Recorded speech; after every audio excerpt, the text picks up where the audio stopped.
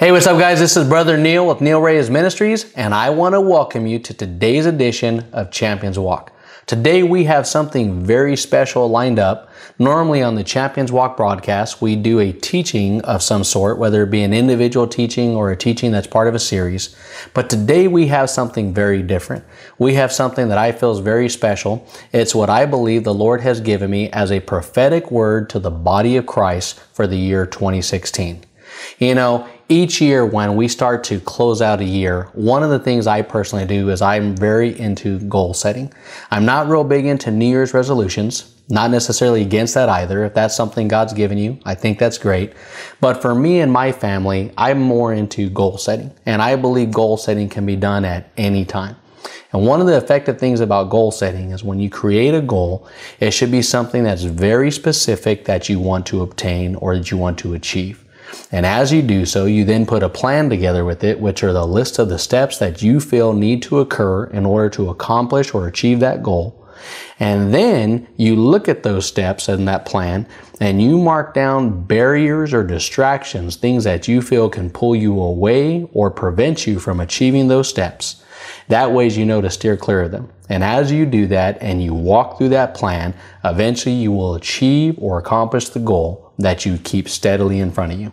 Well, I treat the end of the year much like I treat the beginning of the year. In fact, around 2015 last year in September or October of that time frame, I started to really focus on what my year looked like. I started to focus on what the goals were that I had set for 2015, and I started to examine where I was at with those goals. Had I accomplished them? Was I in the middle of them? Was I barely starting them? You know, whatever those goals were, those were things that I was looking at on where I was at with accomplishing it. At the same time, the Lord had put it on my heart to start focusing on what I wanted to accomplish for 2016. That did not mean that I set down the old and picked up the new. No, they were both at simultaneously working. I was completing a thing and getting ready to begin a thing. I was completing a thing and preparing to begin a thing. And so as I did that, one of the things I had went before the Lord on is I asked him if he was going to have a spoken word that he wanted me to deliver to the body of Christ for 2016. One of the things that he did in 2015 is he had given me a spoken word through our ministry for the body of Christ, and hopefully you've been able to hear that and follow that. And I will tell you that there is some specific instruction in there that didn't apply just to 2015 only, but are things you can still be following within your life that will bring great reward for you, great habits. As we did that though, I asked him and then I left it before him. It wasn't something that I was seeking. It wasn't, oh Lord, please give me a word. No. One of the things I've learned is with the movings and givings of the Holy Spirit, the operations of the Holy Spirit will operate as he chooses. There is nothing, and I will say this clearly, there is nothing a person can do to reproduce, to manufacture or produce a moving of the Holy Spirit. There are things as believers we can do to position ourselves to be used by God.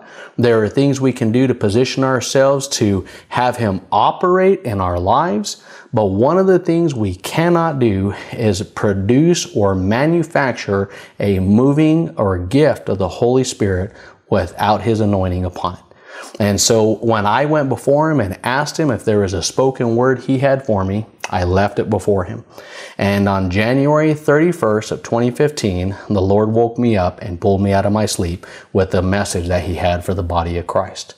As he did that and I woke up that morning, I was up a little bit late the night before, and I woke up so refreshed. In fact, when he pulled me out, I knew that I had already gotten the sleep I needed to for that day. But like most people, it was early in the morning. My first thought was, should I go back to bed? But as I laid there and I realized, why did I wake up so early and so refreshed? And I got still and quiet for a minute and inquired of the Lord, Lord, do you want to speak? I knew he had something he wanted me to speak about or speak to me about. And so as I went downstairs and got my laptop out and prepared myself and put myself before him, the Lord ministered to me what I believe is a very encouraging prophetic word for the year 2016. I want to go ahead and share that with you now, and I pray you find it a blessing. This is from the Lord. 2016 will be known as the year of the or my open door. People often state that it feels as if time flies or if the days are getting shorter as a phrase when speaking. They often state this as a phrase for not accomplishing as much in a given day as they would have liked. There is truth to this statement, but for a different purpose.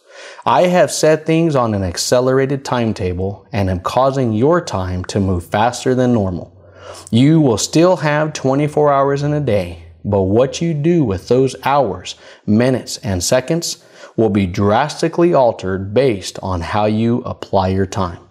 Will you give your attention to my needs or continue to focus on mundane tasks of this world that bear no fruit? I have set each of you on an assignment that my body needs to have fulfilled in order to be whole, in order to be a complete functioning system. But you will each have different responsibilities. No two parts of the body have the same purpose, function, or responsibility.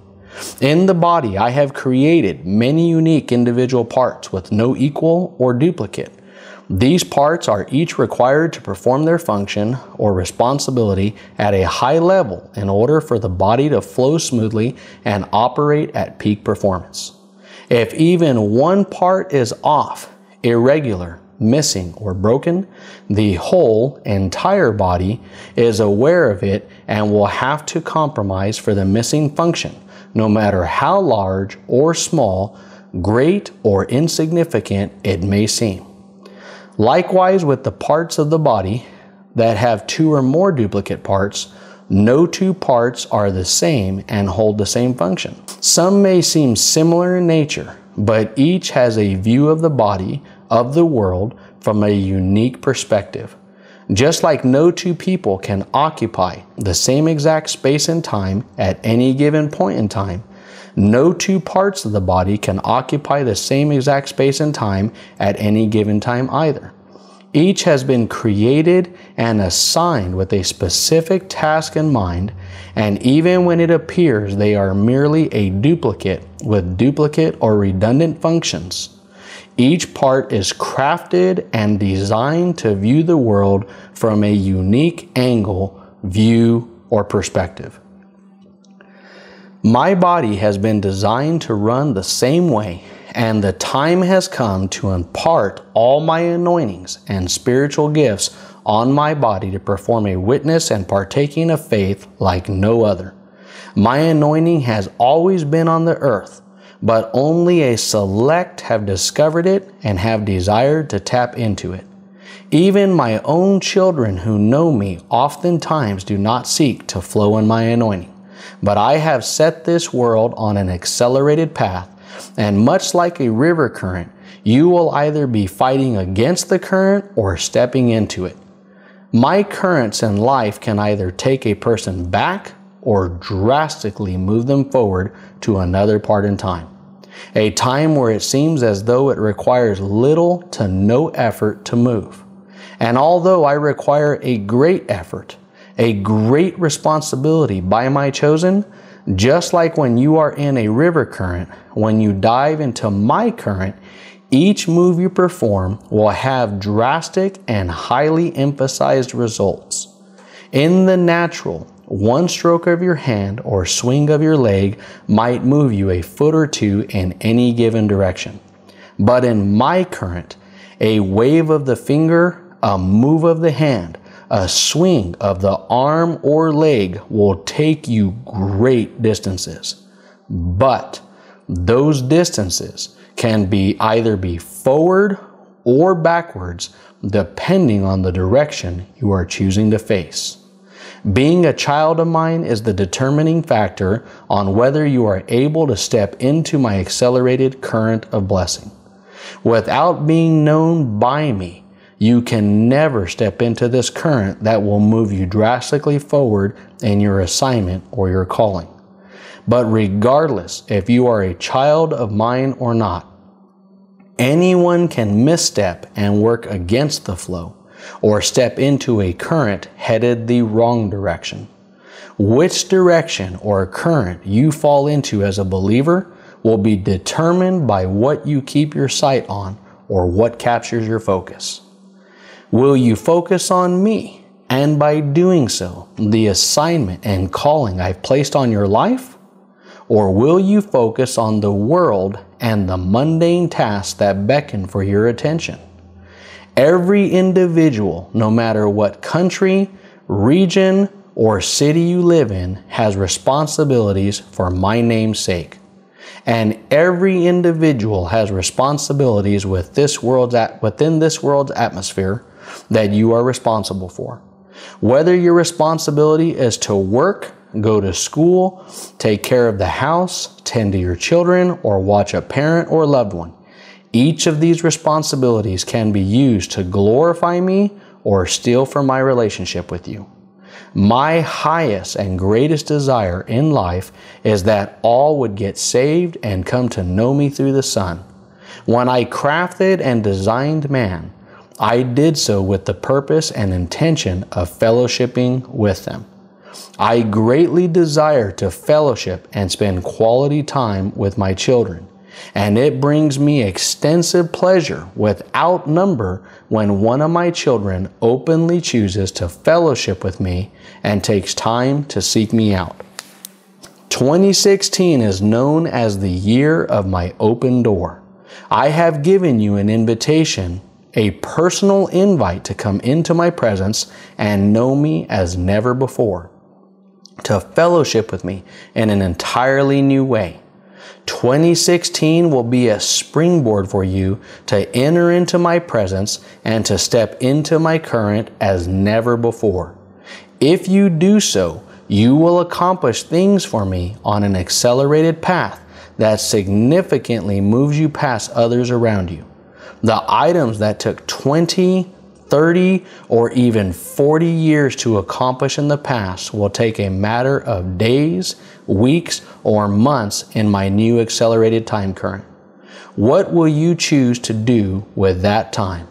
Will you draw closer to me and step fully into my current? Or will you fade away into the nothingness of this world and a busy lifestyle that promises to satiate your hunger, but always leaves you drawing and yearning for more? I love you dearly, my child, and am waiting. You know, that's a powerful word that the Lord has given us right there. And I pray that you are able to spend time and meditate on this. You know, the act of meditation is focusing on something and spending time thinking on it. And it's the practice of reading or hearing or listening to something and practicing saying it out. You know, one of the things it tells us in Habakkuk 2:2 is to write the vision and make it plain. As you enter into 2016, and whenever you come into contact with this spoken word, whether if you're coming into contact with it at the beginning of the year, or if you're coming into contact with it a day before the end of the year, whatever it is, make sure that you focus on this word. Make sure that you spend time reading it or listening to it, that you let it go ahead and get down in your inner parts, in your inner being. Let your spirit man absorb it and let the Holy Spirit bear witness to you. I feel that we're living in a time that's clearly reflected in this spoken word, that we're in a time where God is choosing to do great things on this earth through His men and women of Christ. One of the things the Word says is that in the end times He would pour upon His Spirit on all flesh. That means that just like His Word says, He's no respecter of persons. That means that whether you're old or young, whether you're a female or a male, it doesn't matter. He's no respecter of persons. His Holy Spirit's going to pour upon all flesh. We cannot manufacture or reproduce or produce a movement of the Holy Spirit, but what we can do as believers is to keep ourselves before Him, to make sure that we're usable by Him, that we're pliable about Him, and pliable by Him, and that we're able to be used for Him in great ways. I pray that 2016, as you step into this year, that it's a new year for you with new promise, that it's a new year with new hope, and that it's a new year with new encouragement for you. So many times I come across people who are so excited to escape a year and go into a new one because the previous year was so hard or so challenging. You know, one of the things I will share with you is that, yes, challenging things come up. I'm certainly not going to speak against the fact that people go through challenging things, and I'm certainly not going to judge that. But what I will share with you is that sometimes God uses challenging circumstances or challenging events within our lives to grow and produce in us a stronger character or a stronger faith to move us forward. You know, God's word tells us that He's no respecter of persons. However, it clearly shows us in His word that He is a great respecter of faith. In fact, it tells us clearly that without faith, it's impossible to please God. As you step into 2016, whether you're coming off of a record-setting year in 2015, or whether if it was a year that you barely limped into 2016, either way, I want to encourage you to spend time meditating on the spoken word. I want to encourage you to spend time seeking before God, opening your heart before Him, being after His own heart and asking Him, Lord, what is it you want to speak to me for this year? What is it you want me to accomplish? No matter how big or how small a life you're living, God always has something better for you to accomplish. God always has something better for you to experience. That's who He is. He's a living God, a moving God. He's a God of increase, and He's a God of blessing. And I believe He'll bring blessing into every area of your life. Guys, I want to thank you for taking the time to stop by today. We encourage you to continue to follow us online. You can find us on our website at www.nealreyesministries.com, or you can find us on Twitter at Neal_Reyes, or you can find us on Facebook at Neal Reyes Ministries, or on YouTube on our YouTube channel at Neal Reyes Ministries. We're so grateful that you've taken the time to stop by. I pray that this word is sown deep into you and that it's connected with those rivers of living water inside of you, that it's a seed that grows strong root and produces strong harvest up the top, and that you're able to be blessed immensely by it. We thank you so much, and we're praying for you and love you. Have a blessed day.